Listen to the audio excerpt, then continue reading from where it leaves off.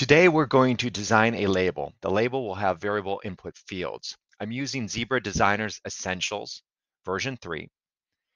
And what we'll do is we'll create that label template. Once we're done with the creation of that template, we will send that label template over to our desktop printer. And the printer we're using for this video is a ZD621. It has the integrated color touch display. And for the variable input, we can use the virtual keyboard that's available on that printer, but for the purposes of the video, we're going to integrate a USB scanner with that ZD621. And how we do that is we connect the scanner via USB to the USB host port on the back of the printer. So let's get started. Okay, our label template is created. So if you click on each one of these fields here, if you look on the right-hand side, you'll see a window, and in the window you got 4 tabs: a source tab, a barcode tab, position tab, and a general tab. This is where you can alter the parameters of that particular field. So let me highlight a few things. For the product SKU field here, for example, you can adjust the color of the font, the style of the font, the size of this font, how that font is positioned within that text box. For the variable input field, I want to show you this, the source tab.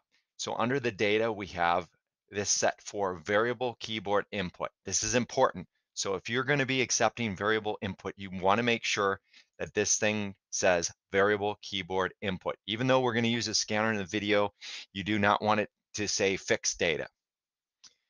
Another thing I want to highlight here is when you put in that variable data, you can have a prompt that appears on the display of the colored touch display of the printer.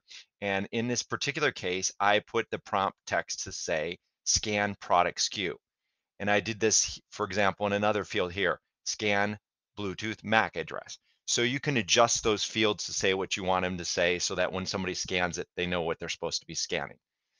So what we're going to do now is, now that the label's created, we're going to send the label to the printer.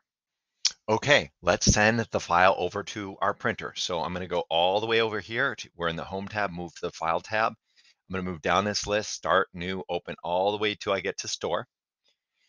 I need to go to Printer Settings. This will open up the driver. And what I'm going to do is go to Printer Options, and where it says Advanced Settings and it talks about backfeed, I'm going to hit this little box on the right. And instead of send this parameter to the printer, I'm going to say let the printer control this. I'm going to go to my graphics options, and under printer graphics options, image transfer mode, I'm going to select, instead of direct print, download. Hit OK. Then I'm going to go here to printer memory location and set it for internal flash. Okay, we're all set. So what I'm going to do is I'm going to click on Store to Printer. So if you're looking at your printer and you look above the LCD display and you see a bank of icons, the middle icon is the data light.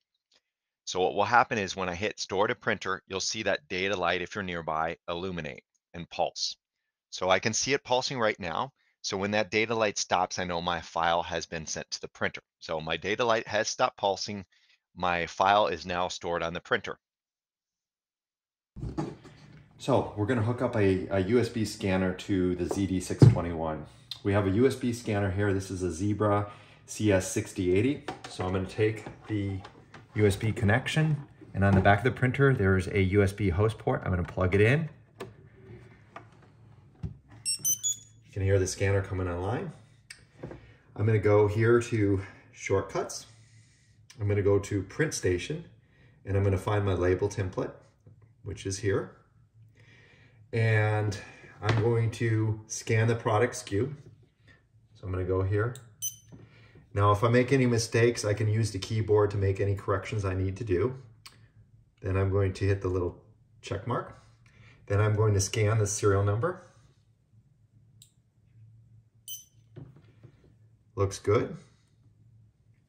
Then I'm going to scan the Bluetooth MAC address. Good. Now I'm going to scan the network address. Okay, everything is good to go.